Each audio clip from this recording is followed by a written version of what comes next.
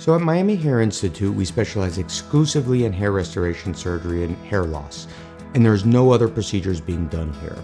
All of the physicians are board-certified dermatologists and have a combined 50 years of experience. We specialize in all forms of hair restoration surgery, including FUT strip procedures, as well as the ARTIS robotic FUE procedure, which is the most technologically advanced method for hair restoration available today. A hair restoration procedure involves taking permanently growing follicles from the back of the head and transplanting them into the balding or thinning areas where they will grow for a lifetime.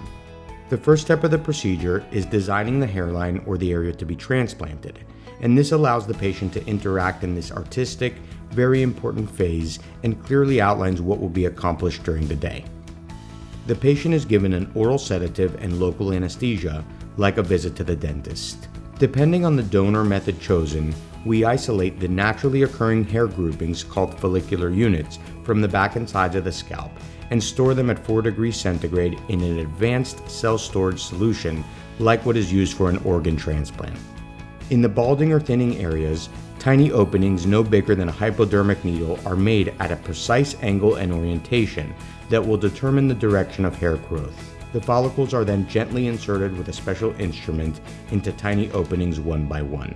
The transplanted hair sheds within a month, but the roots remain, beginning to grow permanent hair at 3 months, with visible results at 6 months and the final results at 1 year.